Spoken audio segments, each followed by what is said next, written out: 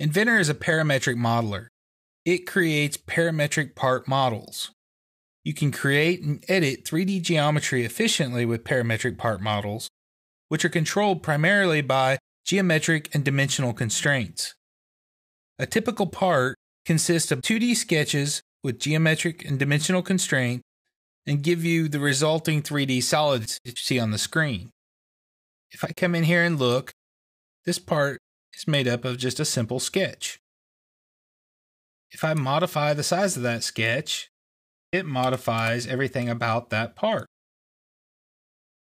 That hole got larger, but the chamfer went along with it. It was smart enough to understand that the chamfer was in relationship to the hole.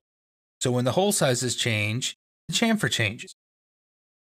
The hole, the notch, the edges are all what are considered sketched features.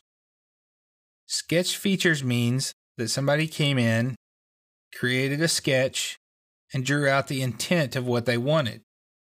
We put a little circle here on the edge, gave it a center line to be able to dimension it off of.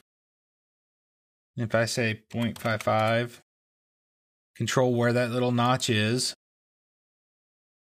and then you go in and extrude it, you can see our little notch, our little set pin. That is all because it's a sketched feature. The other option is a placed feature. Placed feature are things like this chamfer and this fillet that don't need a sketch to be created. They're based on the actual hard geometry. So you just tell it, I want to add a nice soft edge right here. Or I could say this entire loop. Hit OK. So now my gears have a nice soft edge. I did not have to create a sketch to be able to create that placed feature. With Inventor, you do have something that's called a base feature. What this is it's the very first thing that you created. If I turn off all these other features, it's essentially the base raw piece of clay that we started with to create this. This has a sketch just like all the other features do, but it's the first one there and it's the meat of what we're designing basically. So to create a parametric model, here's kind of the process. We start out with a sketch, simple 2D sketch that we give information to. We tell it, this is how big I want this. We extrude this out as our base feature. Then we add additional features based on secondary sketches. What this means is this sketch has relationships to the other sketches that are already there.